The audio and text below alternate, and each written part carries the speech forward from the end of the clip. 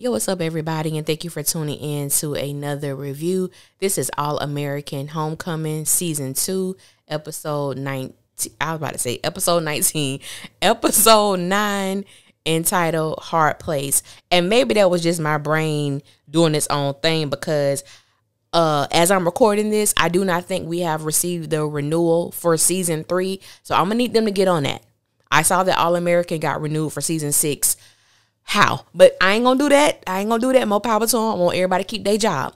But I need for All American Homecoming to get that renewal for Season 3 because in my personal opinion, it has surpassed All American. It's great writing, great acting, great chemistry amongst all the cast. And I'm gonna just move on because that's not what this is about. So welcome new family members and returning. And this is the trailer, this is the review / breakdown, like I said. And I'm not going to touch on everything, but it's still going to give what it's supposed to give. So I'm going to get the sad part out the way first. My heart already broke when Damon called his father. And, you know, his father didn't even remember that he was in college because we know his dad is suffering from Alzheimer's and he just doesn't remember certain things. And I just couldn't imagine. I couldn't imagine experiencing that with a parent. And for Damon to be in college his freshman year. And you know what hit me as I watched this with everything that was happening in this episode? I said, these are college freshmen. And it really took me back to the place as a college freshman. I turned 19 the second month of my, was I 19? Hell, I forgot. I think I turned 19. Yes, I turned 19 my second month being in school. And I'm like, they're so young. Like, they're so young to be experiencing the things that they are experiencing. But back to Damon. Losing his dad and then to have, you know, Coach Marcus come in. And I'm glad that Coach Marcus was the person that came in and told him that. And, you know, just held him. And it was almost everything that happened in this episode was very reminiscent to my college experience, whether it happened with me personally or it happened to a close friend of mine. I didn't lose a parent in college. I lost my paternal grandmother while I was a junior in college. And my mother had one of my closest friends to come in and tell me. And, like, everything in this episode was very, like, emotional for me in a sense. I didn't cry. I ain't shedding no tears. But it really got me emotionally with some of the things that took place. So I just had to get that out the way first because that was a moment. I said, this poor baby done lost his daddy. I wasn't prepared. I wasn't prepared, nor was I ready, nor was I expecting that to happen at the end of this episode. But the writing is just so good, and the writers definitely pull on the heartstrings of the audience. And so we found out last week that Nate was going to be running for president of the student body. And, you know, this scene was so funny between Nate and Simone. When Nate showed Simone the poster, you know what I'm saying, that she's going to be using to promote the presidency or whatever, Simone was like, this is giving political Barbie. I don't know why that was so funny to me. That I cracked up. I thought that was hilarious. And so we know that Simone is pledging. And I said, wow, this was so interesting because I couldn't do it. I think it takes a special person to pledge and to cross. And even though a lot of things within these organizations are, you know, very secret, very sacred, I do appreciate the way that the writers touched on certain things without ruining the integrity of the sororities and fraternities, but still kind of exposing some of the things that happen. And I am not a part of a Greek organization. However, a particular sorority was on me hard when I stepped foot on campus. And I'm talking about hard. It was the organization's president that was really, I'm like, because first of all, I don't have people in my family or my immediate family who are part of sorority. So it wasn't something that was talked about in my family. It wasn't something that I was expected to do. So I never had a desire. And maybe if I had a desire, I had an interest, but I didn't have a desire. And maybe if my desire was heightened for it, maybe I would have went along with the process, but I just never saw myself going in that direction. And like I said, I was going to all of these particular organizations activities and all of these things like that. And, you know, the president always found her way to me to talk to me. And, oh, you little sis, whatever you want. I was like, get away from me, because, you know, you're definitely sparking my interest. But I just couldn't do it. I couldn't do it. And so we see that, you know, the young lady didn't know the proper Greek alphabet. And because of that, everybody got water, you know what I'm saying, poured on them or whatnot. And I'm like, this is why I couldn't do it. I don't know. And even now, as a grown ass woman, I'm not built to do things that go against my moral compass. I can't do it. The moment that Simone was placed in a situation where, you know, they had to support Nico and post Nico stuff around campus, and she ended up throwing some of the stuff in the garbage, which I probably would have did the same thing.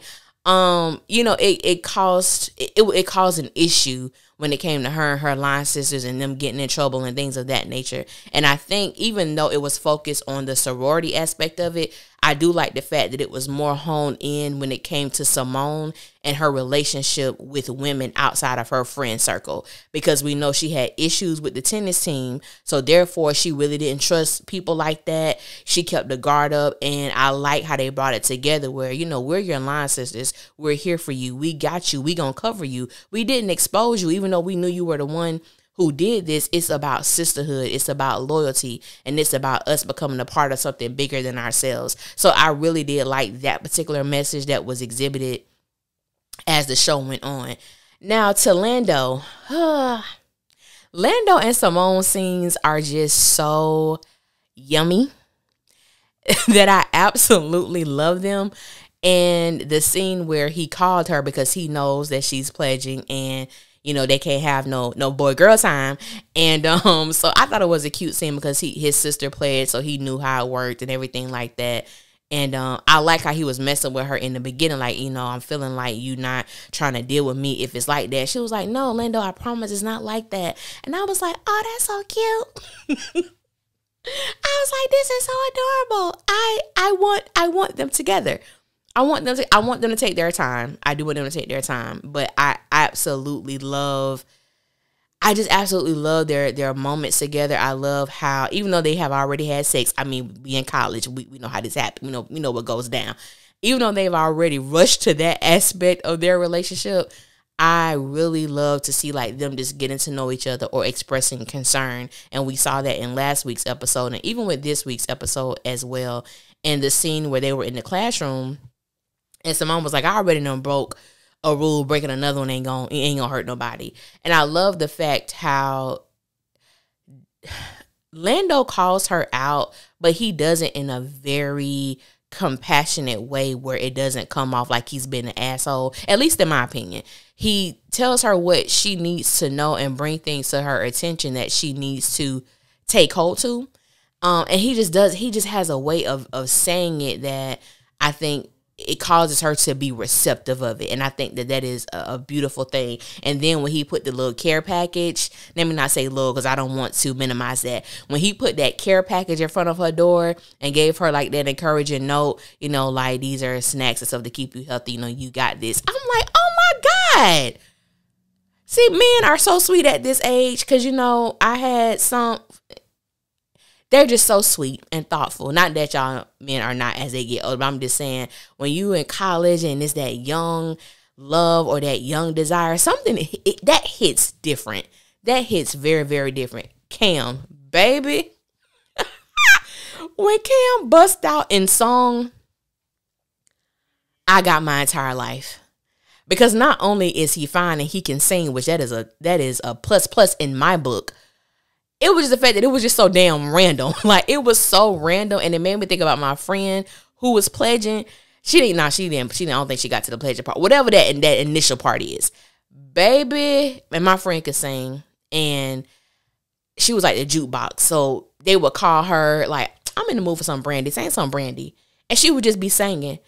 And I'd be looking at her like, what the hell? We just got back from church. We had Sunday dinner. Excuse me. I don't want to hear no, I want to be down right now, even though I'm the biggest Brandy fan in the world, okay? I don't want to hear no, I want to be down. I don't want to hear no, broken hearted and have you ever. We just got home from church. We trying to eat. But it made me think about my experience when it came to that, and it was hilarious. Now, one thing I did not like, but like I said, it was very authentic. How the dude was calling Cam aneurysm boy. I was like, oh no. We're not speaking that over his life. We're not speaking that over his life. He will be healed, okay? I'm gonna need you to stop calling him that. Thank you. So I really did love the fact that JR came in and did what the hell he was supposed to do in that situation. Like, I know we have rules and regulations and things that are going to happen, but we can definitely change our approach to how we do things in this fraternity. And I like that, because when he put that food, when Kim handed old boy his food and he dropped it and stepped on it and told them to eat it, oh, hell no. Hell no. I said, oh my God. That's why I said I'm not cut for that. I am not cut for that in the least bit. So we're going to get to Thea. Po baby. Thea was still struggling with this serve, baby. She could throw that ball in the air, but that other arm would not come around and swat that ball. She was just stuck.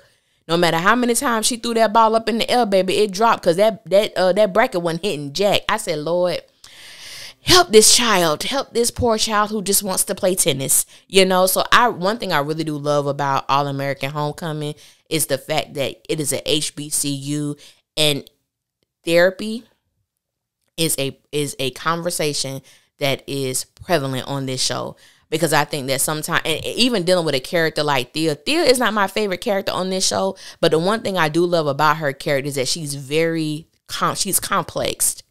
She has layers to her character that I do like. And I know people like her where your whole life you have been groomed to be a certain thing or to do a certain thing.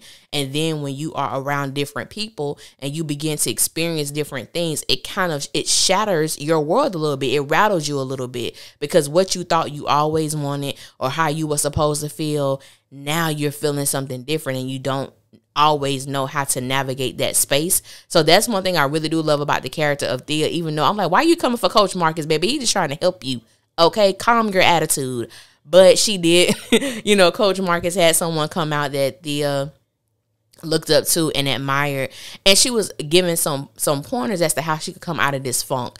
And we saw by the end of the show, she was able to get her stride back. And I was actually really happy for her, because I know what it's like when you want to be great at something so much and something comes and knock the wind out of you and you just feel defeated. So I was glad that we were able to see her be victorious in this situation. Even the scene with Simone and Nate, when Nate caught Simone posting the stuff for Nico, I was like, oh my God. Oh Lord. And then I thought it was a very interesting conversation, because, when you have friends who are pledging and you've been friends with them and you don't know how it's going to affect your relationship or how it's going to shift it or if it's going to be the same. Like, those are actual questions that you have. You really do wonder, like, if I have something going on and you got something with your organization, or where you going to go?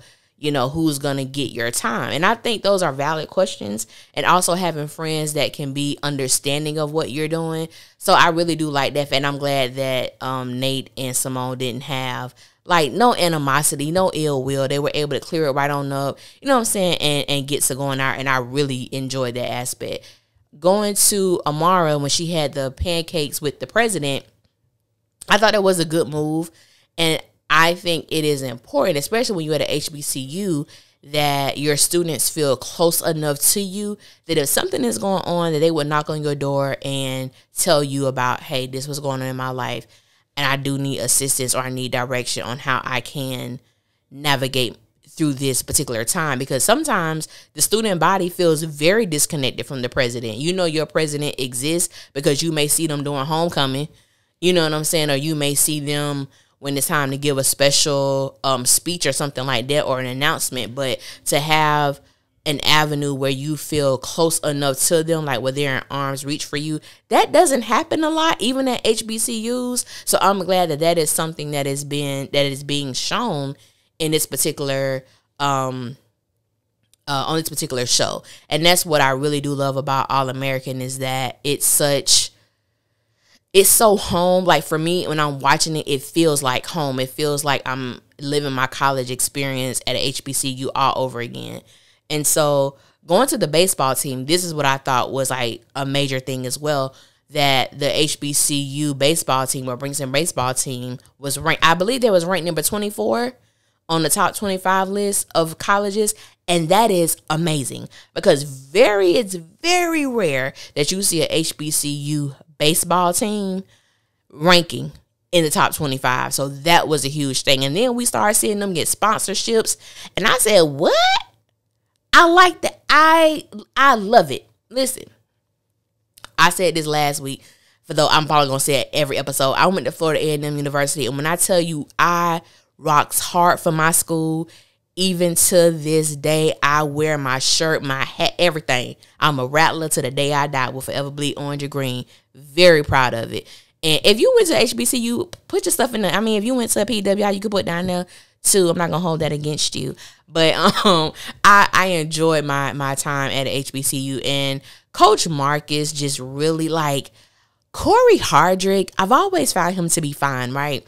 But him in this role is so special to me. Like, he's already a father, so he does have that instinct, that paternal instinct. But it's like, I love the way he kind of fathers his team without really overly fathering them. It's a beautiful thing. The balance, I need to find out who write.